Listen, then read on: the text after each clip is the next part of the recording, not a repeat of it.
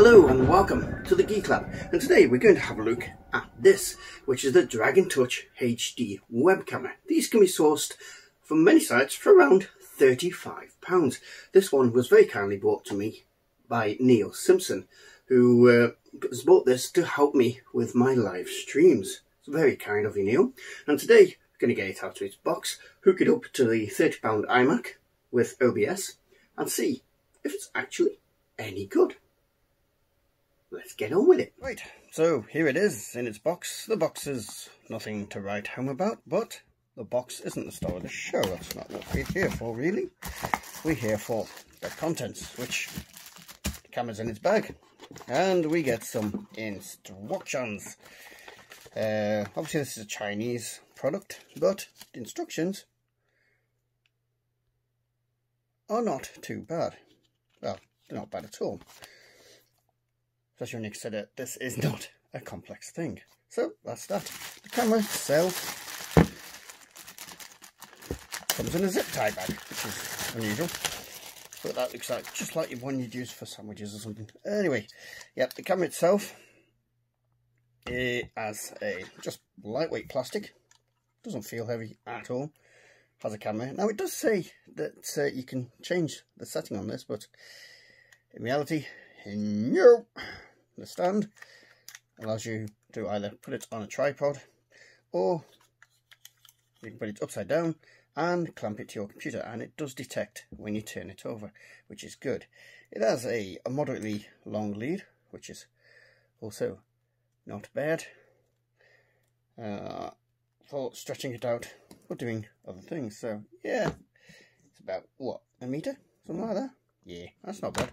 So yeah, there's nothing major to look at, but let's see how it performs.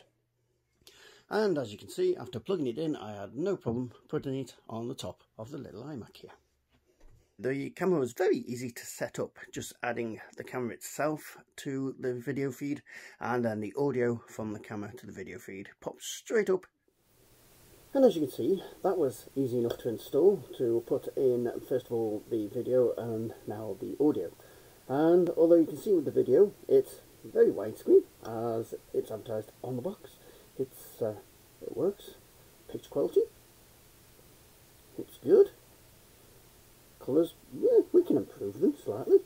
But you may notice one slight problem. Audio. It's a bit off, isn't it? It's a bit north.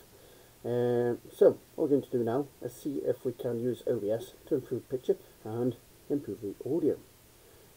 Let's see what we can do with this thing. So in we go, and we just tweak a few settings on the video and we can get it looking how we wish. It's a pretty good video on this. And I'm just going to go in and put a quick bit of noise suppression on the feed and see how that does. So, we've done some tweaking and I've listened to the audio and it's improved, but it's not brilliant. It's serviceable, but for the price I would expect a little bit better. On the other side of the coin, you're getting quite good picture quality. Now, this is my limited skills, and colours are, due to my limited skills, you'll probably get this better yourself. Get it to your own requirements. There's not much in the way of noise, it's well lit. Yeah, picture-wise, can't really fault it, especially at the price, but audio is a bit of a failing. But you could get this camera knowing that the picture quality is good at this price and use another source of audio if you wish to. What we're going to be using this for is as a secondary camera to look down on me while we're playing games, so you can see my ugly mug. Isn't that lovely? Right. So, the DragonTouch HD camera. Is it any good? Well, £35. It's got good picture. It's a nice wide angle, as it says. Not much noise at all. Good contrast on it. And you can improve it using OBS. The question is whether you're ready to accept the sound quality. You can improve it using programs like OBS, but you're still limited. And it's whether you can put up with that as your audio source or use a separate mic as an audio source. That's the real question. Is that worth it to you. How does it compare to other cameras on the price bracket? I do not know, because I do not have any. But before you go out and try this one, well, you've got some video samples here to compare it to others if you wish. Is it worth it? Well, for me, yes, because I'm going to be using it as a secondary web camera. We're not going to be using the audio from it. So, I hope you found that short video informative. Please subscribe and hit the notification bell if you do. Please also like the video, and you can join us on Facebook, Twitter, and support us through Patreon if you wish.